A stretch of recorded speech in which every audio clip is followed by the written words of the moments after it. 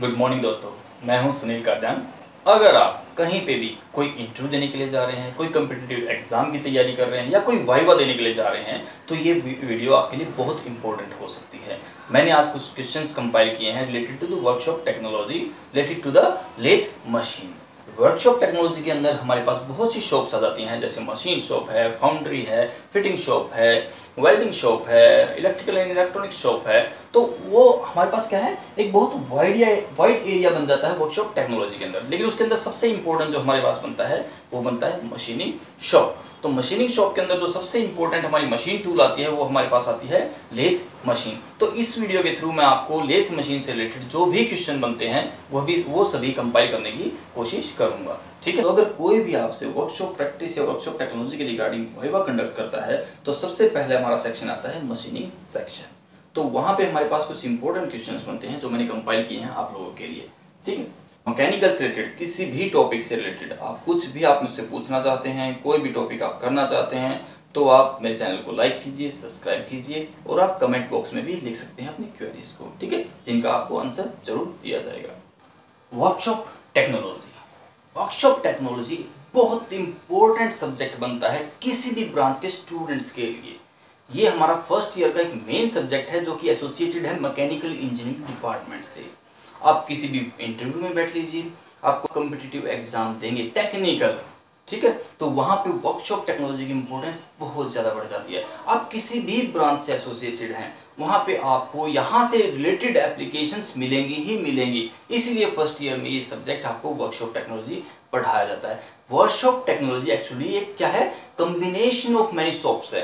कौन कौन सी शॉप है, जैसे आपकी मशीनिंग शॉप है, फाउंड्री है, शीट मेटल वर्क है, फिटिंग शॉप है, आपकी वेल्डिंग शॉप है, आपकी फाउंड्री शॉप है, आपकी इलेक्ट्रिकल शॉप है। तो बहुत सी शॉप्स का क्या है, कॉम्बिनेशन है। तो वर्कशॉप टेक्नोलॉजी को कंप्लीट अच्छे से ढंग से जाने बिना आप फर्दर प्रोसीड नहीं कर सकते। इसलिए यहाँ पे आपको फर्स्ट ईयर में ही वर्कशॉप टेक्नोलॉजी आपको पढ़ाया जाता है।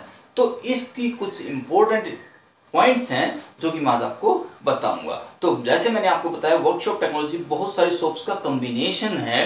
तो सबसे पहले हम फोकस करते हैं मशीन शॉप के ऊपर। मशीन शॉप के अंदर सबसे पहले अगर जब मशीन शॉप की बात आ जाती है तो एक मशीन हमारे दिमाग में ऊपर फोकस करती है, वो है हमारी लेथ मशीन। सबसे इंपॉर्टेंट बन जाती है लेथ मशीन। और उससे भी पहले क्या होता है, वर्कशॉप के अंदर हम क्या करते हैं, मेजरमेंट करते हैं। किसी भी ऑब्जेक्ट को, किसी भी जॉब को अगर हमें बनाना है तो सबसे पहले उसके हमें मेजरमेंट करनी पड़ती है। तो वर्कशॉप के अंदर सबसे पहले आपकी एंट्री होते ही आपको मेजरिंग इक्विपमेंट्स के बारे में बताया जाता है। मेजरिंग इक्विपमेंट्स के बारे में बताया जाता है और वहां पे आपको मेनली दो मेजरिंग इंस्ट्रूमेंट बहुत अच्छे हेल्पफुल होते हैं जो आपको बार बार सिखाए जाते हैं। एक आपका वर्नियर कैलिपर, एक आपको माइक्रोमीटर। ठीक है, ये दो आपको दिखाए जाते हैं। फिर आपसे इनकी लिस्ट काउंट कैसे फाइंड आउट करते हैं वो आपको बताया जाता है। यहाँ से कैसे मेजरमेंट की जाती है, इंटरनल मेजरमेंट, डेप्थ कैसे मेजरमेंट की जाती है, आउटर डायमीटर कैसे मेजरमेंट किया जाता है, कौन से पार्ट से कहाँ मेजरमेंट की जाती है, वो आपका बताया जाता है वर्कशॉप टेक्नोलॉजी के अंदर। ठीक है, उसके बाद फिर आपको मशीन पे सेक्शन पे लेके जाया जाता है जहाँ पे हम बात करते हैं लेथ मशीन की। तो लेथ मशीन की अगर मैं सिस्टमैटिक वे में बात करना चाहूं तो सबसे पहले हमें लेथ मशीन की डेफिनेशन ही पता होना चाहिए। लेथ मशीन होती क्या है? Lathe is a powered mechanical device in which work is held and rotated against a suitable cutting tool and material is removed in the form of chips. ठीक है, तो यहाँ पे एक एक वर्ड इंपॉर्टेंट है। जो भी मैंने डेफिनेशन में बोला है वो हर एक चीज इंपॉर्टेंट है। अगर एक वर्ड भी यहां से वहां हो गया ना तो लेथ मशीन नहीं रहेगी। अगर आपने डेफिनेशन में एक वर्ड भी यहां से वहां स्विच कर दिया तो चीजें गड़बड़ा जाएंगी। तो चीजों को सिस्टमैटिक वे में पढ़ना बहुत जरूरी है। तो जब लेथ मशीन की बात होती है तो वहां पे हम बात करते हैं सबसे पहले उसके पार्ट्स की। लेथ मशीन की डेफिनेशन होगी, उसके बाद उसके पार्ट्स आते हैं। पार्ट्स कौन कौन से होते हैं? Leg, bed, head stock, tell stock, carriage. ये मेन 5 पार्ट्स होते हैं। अब एक और चीज बोल जाती है, head stock, tell stock, carriage. ये 3 पार्ट हैं जो सबसे इंपॉर्टेंट है, जहां से मेनली क्वेश्चंस पुट अप किए जाते हैं, बताए जाते हैं। कैरेज को फिर फर्दर आप पार्ट्स में डिवाइड कर सकते हैं, जैसे आपका apron, saddle, compound rest, cross slide और टूल पोस्ट। ये कैसे पार्ट होते हैं? आपके कैरेज के पार्ट होते हैं। इसको सिस्टमैटिक वे में भी पूछा जा सकता है, भाई ये कौन सा पार्ट किसके बाद लगता है। ठीक है, एच शेप से किसकी होती है, क्रॉस स्लाइड का क्या फंक्शन होता है, तो इनसे इनका फंक्शन पूछा जा सकता है। इंपॉर्टेंट क्वेश्चन आपका आता है कि लाइव सेंटर क्या होता है, डेड सेंटर क्या होता है। यहाँ से कहाँ से आए बात, हेड स्टॉक से और टेल स्टॉक से। वहीं के दूसरे नाम है आपके हेड लाइव सेंटर और डेड सेंटर, उसके बारे में आपको पता चाहिए। फिर सबसे इंपॉर्टेंट होता है यहाँ पे क्या होता है, इसके ऑपरेशन। लेथ मशीन पे कौन कौन से ऑपरेशंस हो सकते हैं, ठीक है। हम इसको बोलते हैं लेथ को, lathe machine is a mother of all the machines. क्यों, क्योंकि यहाँ पे variety, large number of variety of operations हम परफॉर्म कर सकते हैं। जैसे सेंटरिंग है, फेसिंग है, टर्निंग है, टेप टर्निंग है, नर्लिंग है, थ्रेड मेकिंग है, तो बहुत सारे ऑपरेशन है। जैसे हम बात करें सेंटरिंग है, फेसिंग है, टर्निंग है, टर्निंग के अंदर plane turning, step turning, taper turning, drilling, boring, threading, knurling, undercutting, grooving, reaming, तो ये लार्ज नंबर ऑफ ऑपरेशंस कौन किसमें हम लेथ मशीन के ऊपर परफॉर्म कर सकते हैं। बहुत इंपॉर्टेंट क्वेश्चन इसके बारे में आपको बताता हूँ। पूछा जाता है कि लेथ मशीन के अंदर हम single point cutting tool use करते हैं, multi point cutting tool use करते हैं, और 90% स्टूडेंट्स का आंसर होता है कि हम single point cutting tool use करते हैं, जो कि कंप्लीट आंसर नहीं है। हम single point cutting tool use करते हैं, लेकिन किसके लिए करते हैं, हम टर्निंग के कर लिए हैं, टेपर टर्निंग के लिए करते हैं, इसके लिए करते हैं, ठीक है, कट लगाने के लिए करते हैं, ग्रूविंग के लिए करते हैं, ठीक है।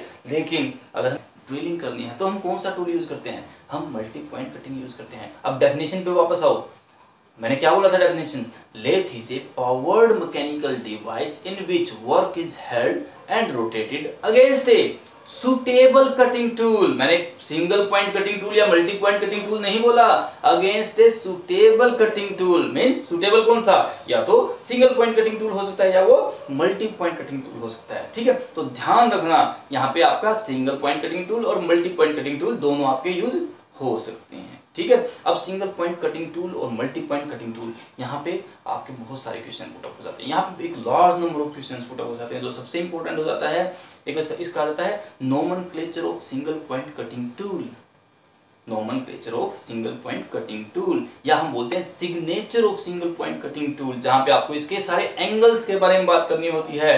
Back rack angle, side rack angle, and cutting edge angle, side cutting edge angle, and relief angle, side relief angle, knows, rate. पूछ सकता है सिंगल पॉइंट कटिंग होता क्या है, मल्टी पॉइंट कटिंग टूल होता क्या है, ठीक है। जैसे मिलिंग मशीन होती है वहां पे हम यूज करते हैं मल्टी पॉइंट कटिंग टूल, ठीक है। तो इस तरह के आपसे क्वेश्चन पुट अप किए जा सकते हैं।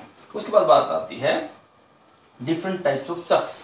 अब यहाँ पे मैंने क्या कहा था, फिर डेफिनेशन पे आते हैं। मैक्सिमम जो भी मैंने यहाँ पे बोर्ड पे लिखा है 90% कहाँ से निकली है, लेथ मशीन की डेफिनेशन से लिखी है। तो लेथ मशीन की डेफिनेशन का रट्टा मार लो, अच्छे से याद कर लो, एक वर्ड को समझो। Lathe is a powered mechanical device in which work is held and rotated against a suitable cutting tool. Held है किसके अंदर है, चक के अंदर हेल्ड है, वर्कपीस हेल्ड है, ठीक है। इसका मतलब क्या है, मूविंग पार्ट कौन सा होगा भाई, यहाँ पे हमारा क्या होगा, हेल्ड एंड रोटेटेड। चक क्या होगा, रोटेट कर रहा है, वहां पे होल्ड किसको कर रखा है, वर्कपीस को कर रखा है, ठीक है। Against a suitable cutting tool. अब ड्रिलिंग करनी है तो पीछे से हमारा क्या होगा, ड्रिल आएगा, और टर्निंग करनी है तो हमारा क्या आएगा, सिंगल पॉइंट कटिंग टूल आएगा। डिपेंड करता है कौन सा हमने कटिंग टूल या कौन सा हमने ऑपरेशन परफॉर्म करना है, ठीक बात है ना। तो यहाँ पे हमारा चक क्या है, ये हमारा डिफरेंट टाइप्स ऑफ चक। अब दो तरह की चक यूज करते हैं, 3 जा चक, 4 जा चक। क्या चक क्या है, चक एक है work holding device.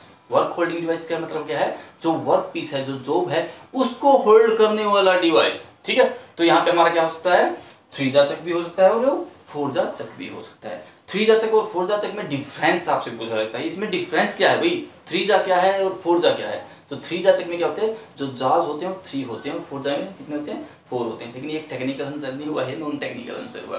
Technical answer इसका क्या बनता है कि 3 जा चक होता है वो सेल्फ सेंटरिंग होता है, और जो 4 जा चक होता है वो सेल्फ सेंटरिंग नहीं होता, वहाँ पे सेंटरिंग हमें करनी पड़ती है, ठीक है। ये एक टेक्निकल डिफरेंस है। फिर वहाँ पे बात आ जाती है स्क्रोल बेल्ट की। स्क्रोल बेल्ट के बारे में आपसे पूछ सकता है। उसके बाद ये कुछ बात होगी यहाँ पे जो मैंने बोर्ड पे लिखा। अब यहाँ पे चीजें कंप्लीट नहीं होती भाई, साफ बता रहा हूँ, ठीक है। मैंने क्या कहा, बहुत वाइड सब्जेक्ट है। अगर सिर्फ मैं लेथ मशीन के बारे में ही पढ़ना शुरू कर दूं तो मुझे एक पूरा दिन चाहिए लेथ मशीन के कंटेंट को पढ़ने के लिए, ठीक है, सिर्फ पढ़ने के लिए। इतना कंटेंट आपका हो सकता है लेथ मशीन के अंदर, लेकिन मैं आपको क्या बता रहा हूँ, सिर्फ इंपॉर्टेंट पॉइंट्स बता रहा हूँ। तो लेथ मशीन के अंदर अगर मैं और क्वेश्चंस की बात करूँ तो इसके अंदर थ्रेडिंग भी की जा सकती है, ठीक है। तो वहां पे कॉन्सेप्ट आ जाता है आपका half nut engagement and disengagement का।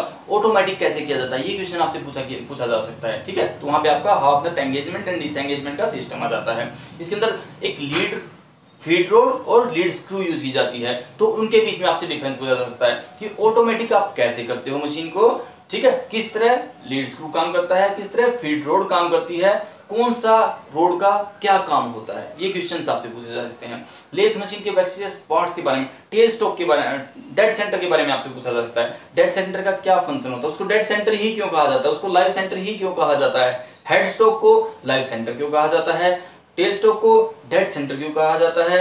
अगर मुझे एंगल टेपर टर्निंग करनी है तो एंगल कैसे फाइंड आउट किया जाता है, ठीक है, तो उसमें कैरेज का क्या रोल होता है, कंपाउंड रेस्ट का क्या रोल होता है, एंगल मेजरमेंट कैसे की जाती है, उसका फॉर्मूला क्या होता है, वो चीजें आपसे पूछी जा सकती हैं।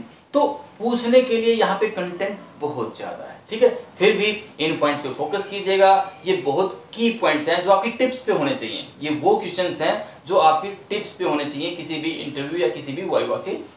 ये वीडियो सुनने के बाद आप किसी भी इंटरव्यू को या किसी भी वाइवा को या कोई भी कॉम्पिटिटिव टेक्निकल एग्जाम जहां पे वर्कशॉप रिलेटेड क्वेश्चन आते हैं, मैं गारंटी देता हूं एक या दो क्वेश्चन यहां से 102% आएगा ही आएगा, ठीक बात है। तो वर्कशॉप टेक्नोलॉजी आपके लिए बहुत इंपॉर्टेंट सब्जेक्ट बनता है और उसके अंदर मोस्ट इंपॉर्टेंट चीज है लेथ मशीन। तो इसको आप नहीं निग्लेक्ट कर सकते, नेग्लेक्ट बिल्कुल भी नहीं कर सकते, आपको यहाँ से क्वेश्चन आएगा ही आएगा। तो ये टॉपिक बहुत अच्छे से करना है, बहुत ध्यान से करना है।